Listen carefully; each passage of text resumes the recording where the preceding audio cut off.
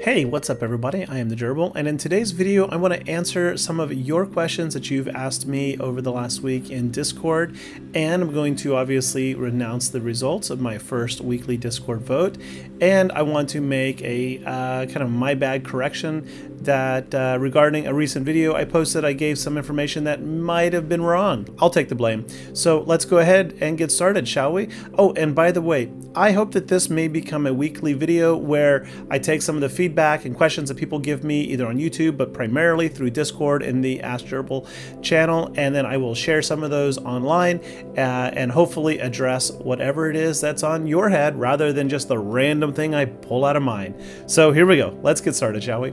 So Gerbil's Den round 1 vote results. Should I Relic 8 Kneesaa? The answer was yes, you should, Gerbil. It was a binding vote, as I said in my chat, 27-7. And so there it is, ladies and gentlemen, Relic 8 Kneesaa. Now, I already had Chirpa Relic 8 as well as Logray and Elder, so that left only Wicket out, and I thought, what the heck, let's finish the squad, without realizing that that qualified me to try Ewoks at the Lothal combat mission that requires all Relic 8 light side characters.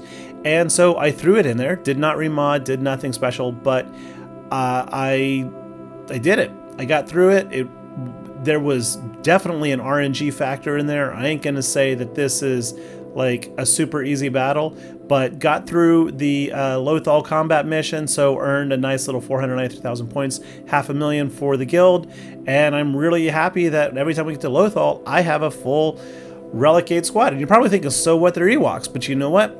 You can be the hero of your guild because your guild is going to need a Relic 8 Wicket anyway for operational deployments, as well as 2 Lograys and an R7 Elder, so you're not that far away. And if you're going to go for Galactic Legend Leia, then you need Relic 7 Kneesaa. And of course, Chirpa rounds out the team, and I think Chirpa is already needed for Leia also at like Relic 5, I don't recall. So if you go for GL Leia and you want to contribute for your guild, then it just makes sense to do this anyway. Maybe I'm rationalizing, I don't know, but thank you for voting. Let's get to your questions, shall we? So first question here from Wolfpack 104. Any idea when, if I can expect the Zeta crunch to slow down? And then there's some more commentary there. He says basically he's got, feels like there's 15 Zetas he wants to apply, or she, and is worried that's going to take 8.5 months to get. Because they're working on both CLS and Jedi Knight Revan. We all have this problem. Early game especially, we all have this problem. So what are my thoughts on this? Well, I think the answer depends on the age of your account, how wide you're going. I mean, if you are laser focused, actually this isn't much of a problem. But if you are trying to spread out and diversify and build a wider roster, maybe for GAC or something, this is a problem. So I think it depends on your goals, of course. So I have some tips, not really solutions, but some tips. Find a pet project that you can passively farm and build up, like Jawas, who require no Zetas. It's amazing. No Zetas for that whole squad of 5, and they're all legacy characters, which means no Chirotech, and then you just take them to gear 12. It's pretty easy to get there.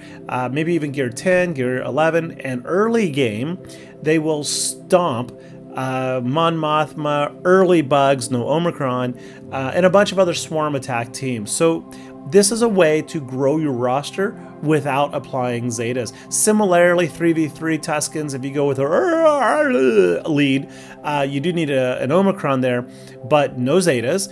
Ewoks, who I was just talking about, they're low Zeta. You definitely want one on Chirpa. The others are debatable. I think you need 4, but really you get a squad of 5 with only 1 essential. Similarly, Territory War Omicron, Phasma First Order. So it's a good little pet project. I think Iden maybe. Otherwise, focus on one main line, like one pivotal team you want, like CLS. And even within there, not all the Zetas are necessary.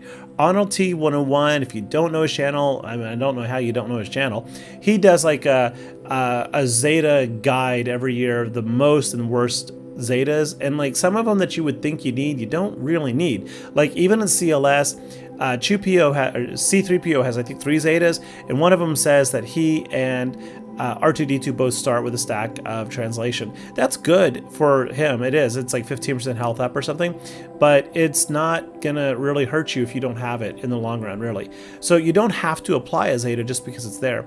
Also, minimally farm teams that open Zeta opportunities, like Indoor Escalation with, again, those Ewoks, that'll get you an extra 2 to 4 Zetas a month. Night Sister, Defensive Dothamer, gives you another 2 to 4 Zetas a month. I think there's another one of these, but I can't recall right offhand. And then there's a pack in the store. There's a picture here. There's a pack that pops up from time to time. It's 1,200 crystals, yeah, but you're guaranteed 4 Zetas, possibly 10, and then some Omicrons. I used to buy this regularly because if your count gets like 1 Zeta maybe a day or 1 every other day, then you get 4 Zetas, and that's a week. That literally shaves a week of farming off. You hit that 10 and there's like almost a month, or half a month rather, for an account that gets these slowly. Of course, late game you're gonna get Zetas a lot more frequently, and later game it doesn't really matter so much. But the number one thing I can say why it's in all caps is fleet rank.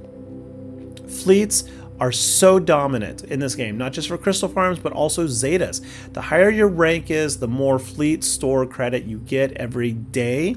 And when you hit number 1, if you're hitting number 1 daily, you're basically getting a Zeta a day. Almost. It's not quite. Doesn't quite pay out that way, but you get a Zeta a day. And so that's gonna give you a minimum 30 Zetas a day, plus these other events. You should be bringing in, realistically, I would say 40 to 45 Zetas a month. Anyway, good luck. I hope that helps some. Let's move on. Next question comes to us from Wild Styles 2K3. How do I get a purple title? Great question, Wild Styles. Start your own Discord server and set your role color to purple. If you don't want to go that route, screen grab this. I did it for you. You're welcome. ChronoCast says, so how do I convince my guild to farm Inquisitors?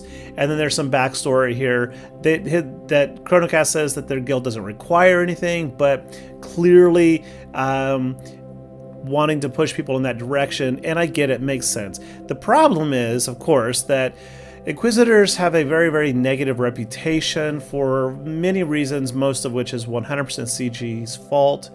They are very Cairo heavy and hungry. They want them, like every Inquisitor wants like 300 to 400 Kairos. That does suck. And until you unlock Grand Inquisitor, they are a ho-hum team. But there are some pros. There are some absolute pros, which is why people like Zareth and myself say that Inquisitors need to be a regular farm. But Inquisitors are all accelerated, so I think at any level in the game you do want to farm them. They are a solid territory war defense. Do not apply any Omicrons except for Grand Inquisitors. Do not apply any Omicrons except for Grand Inquisitors. Of course, they are the only way to get Riva, who is the best character in the game outside of GLs, and she handedly beats a couple GLs. Also, they're needed for Fanatical Devotion. You got that Assault Battle. You can remind your guild that. You need them for Conquest, Rise of the Empire, Territory Battle, etc., etc., etc. CG is in love with this faction, and it's possible we will get more Inquisitor things in the game as we go ahead. Beyond that, you can also point out that Ninth Sister is absolutely plug and play in almost any dark side, especially Empire team. And then 5th, 7th, and 9th round up an amazing early game team with Emperor Palpatine lead and Vader. So maybe there's some food for thought. Hopefully that helps you. All right, next we got Super Mard. Super Mard says they just got Relic 7 Kneesaa. Rock on. I love that. Looking for some advice on modding. I laugh because Kneesaa is really, really hard to figure out the modding. I have actually been playing, I'd say 12 to 15 Ewok battles a day for the last week in Arena, Territory Wars, GAC, and I'm not sure how to mod her yet. So it's complicated. Here's the thing. If you read the kit, you think you want some critical chance, but if you miss this line in Territory War Omicron, which is what you said, Territory Wars, she gains 95% critical chance period. And she has a base rate of like 80. So that means she has, by default, in Territory Wars, 175% critical chance with no mods. So do not mod anything critical chance. She does not need it for Territory Wars. She's also going to gain some health. She's going to gain 10 speed for each ally, Ewok ally. So that means plus 50 speed off the get, and starts with a 100% turn meter. So speed is not really essential. Now the next thing is like, who are you going to pair her with? If you're going in there with Ewok Elder and Logray and Chief Chirpa, obviously for the lead. Actually, there's some Tebow synergy reasons to consider, but just don't.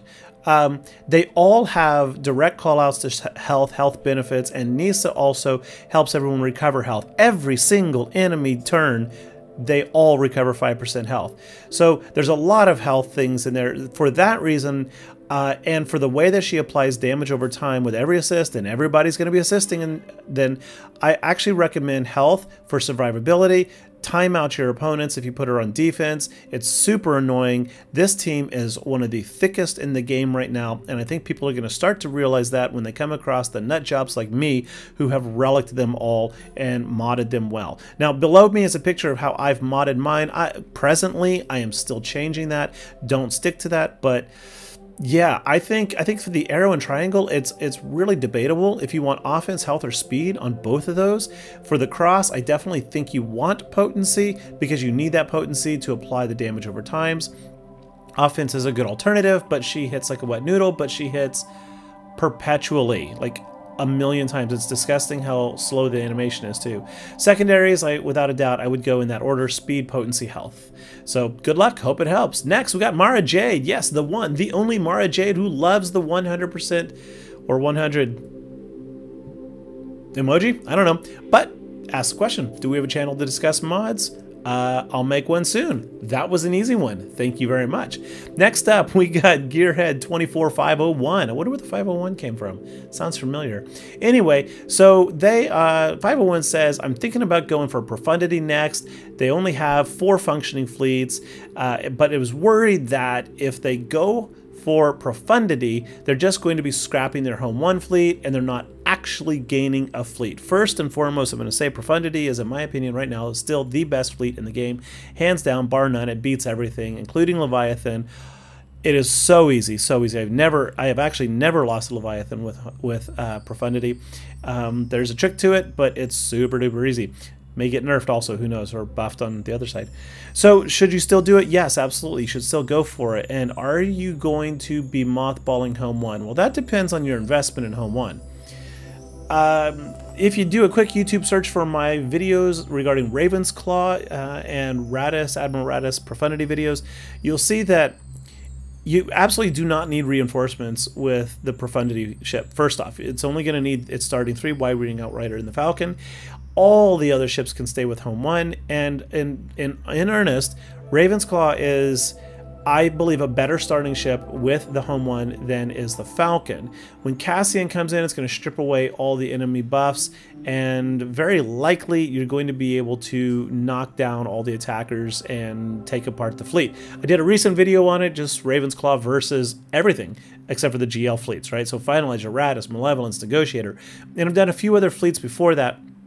And it is a consistent, to me, high banner win against most of those fleets, Negotiator being the hardest. But absolutely, it tears apart Malevolence, Finalizer, and Radis, and you will still come across those on at GAC. So if you invest the gear level into your pilots, and that's going to depend on your level of GAC, where your opponents are, and you learn some strategy, because Raven's Claw definitely has some strategy involved in it. It is not just pew pew pew button smash. If so, you will lose. Automatic, you will lose. You have to manage it. But you learn those strategies, and you are not going to be mothballing your Home 1. So, hope that helps. Links down below for a couple of those videos I recommend you check out. Next up, back to Mara Jade saying, hey, these mod loadouts, are they all right for my Phoenix Captain Rex? Well, if you watched my last video, I kind of screwed up my Rex. Yeah, we'll get to that in a second. I have an apology about that one. But I looked a little bit closer at these, and a few things did stand out. First off, protection primaries on Phoenix is a no-go, no-go, no-go. Rex in GAC is going to give his team 100% health. In Territory Wars, Hera's going to give your team a bonus 50% health. Then Chopper is going to help you recover. I think that's 15% health at the start of every turn. And then every time you get a debuff, Kanan is going to allow each of your members to recover 25% health.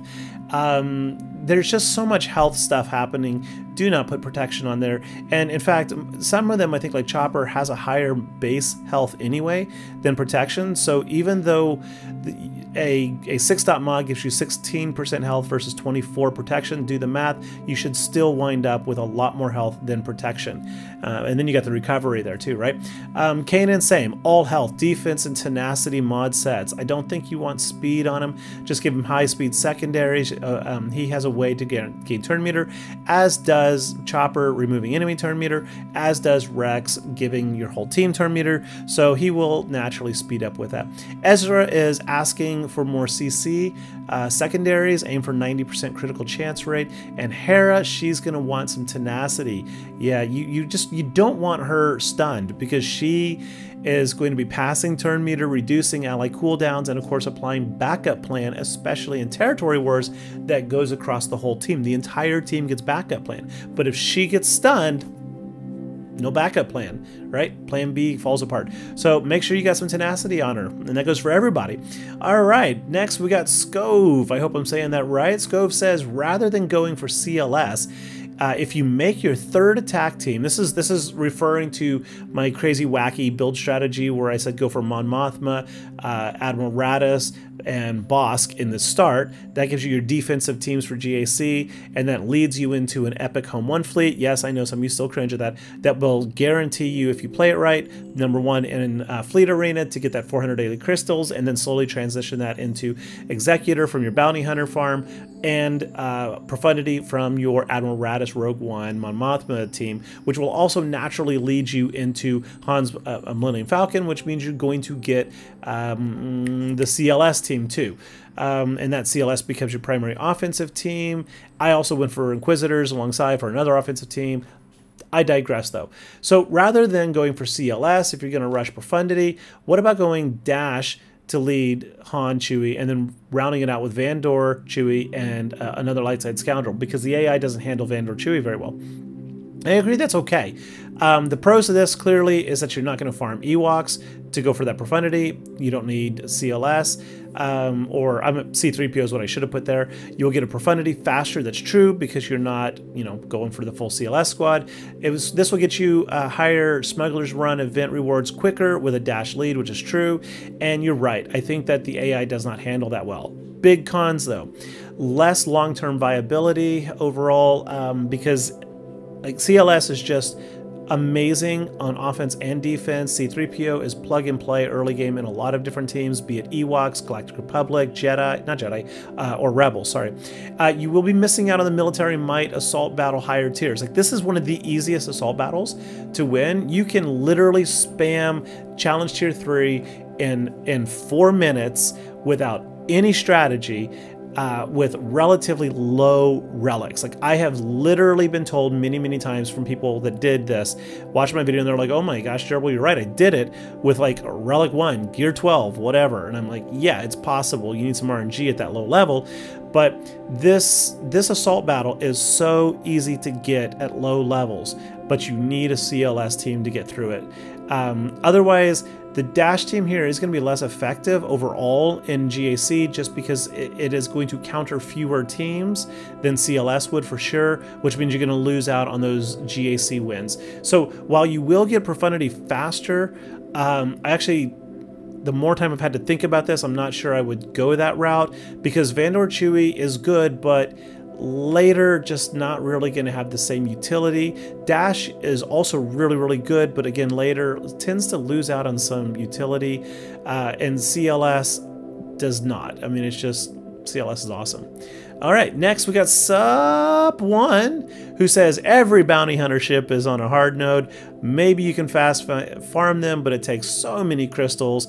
How do you get there? How did I get there with my alt account so early? And the answer is this pack right here. Everybody forgets about this pack. This is probably one of the best packs in the game. For 1,895 crystals, 1,900 crystals, you are almost guaranteed, almost, it's a statistical average, but you will average in the long run 80 ship shards, and that includes a high possibility 1 in 4 drop rate of Bosk, IG, Xanadu, and Slave One. So do some math. I'm not a mathematician, but I'm 100% sure this math is right. The statistical average per roll is 21.8 shards per roll. You get 4 rolls out of this. So every time you buy this for 1,900 crystals, you're going to get 80 shards of a ship on average. Now, yes, you may get a ship you already have. That's okay. Convert it into Shard Shop and move on. Forget about it. That's just what happens. But even when there were only 2 ships I needed, Bosk and I don't remember the other one, I still bought this pack because if you look at the mean here, or not the mean, but the mode is 52% likelihood that you're going to get 15 shards. The second most probable outcome is a 28%, actually 29%, that you're going to have 25 shards. Now think about, in the store, these Houndstooth is 100 shards per crystal, I think, or per 100 crystals per shard, maybe 80, I don't remember. And if you are farming it, so you drop 50 crystals for the energy, you roll it, you're going to get 1, maybe 2 if you're lucky, so it's still 25 crystals. This beats it. And then you refresh it, then you buy more energy, then you refresh it. Very quickly, you're paying 60, 70 crystals per shard, whereas this, 23. So even if you miss the one you want, you would have to miss it 2 or 3 purchases in a row before you actually are paying more in crystal value. So yeah, it's a gamble, but if you're still early game and you need all 4 of these ships, save your crystals. Pack away 150 crystals a day if you can, and every 15 or so days, every 2 weeks, buy one of these packs, and you will get all of the bounty hunter ships at 7 stars really, really fast. Anyway, last question. So I want to talk quickly about an error, an oopsie I had. So I did not know that inflict tenacity down, that tenacity down is unresistible, if that's a word. It cannot be resisted. That changes my modding recommendations. Like, I thought that it could be resisted, and if it got resisted, everything else could be resisted. Turns out, even though like Count Dooku's kit says inflict tenacity down and health, no, buff immunity, which cannot be resisted, there's no comma. I mean, there's a comma, but I don't think there's anything in there that... Anyway, I digress.